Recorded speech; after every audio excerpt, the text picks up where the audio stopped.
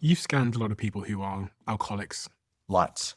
I mean, I've got some scans here, which I'll put on the screen, but can you explain to me exactly what a brain looks like when the person has been drinking heavily for a long period of time? So again, we do a study called SPECT, and SPECT looks at blood flow and activity. It looks at how the brain works. And for people who know the mitochondria, those are the little powerhouse energy plants in your cells. The SPECT tracer, 49% of it is taken up by the mitochondria in the brain. So we're also looking at energy metabolism.